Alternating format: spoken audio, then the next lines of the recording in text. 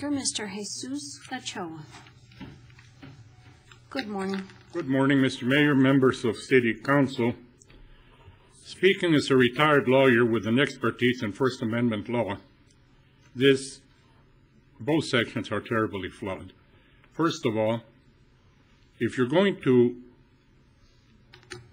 define events, you need to define events. It doesn't cut the mustard for people to say, oh no, public demonstrations, use of parks, blah, blah, are not included. If they're not included, put it in the ordinance. I am flummoxed why, and I think it's number 10 applies to all 8 districts, but number 11 applies to District 8, which takes in El Segundo Barrio. Why is the barrio there for special attention? I don't think there's any explanation.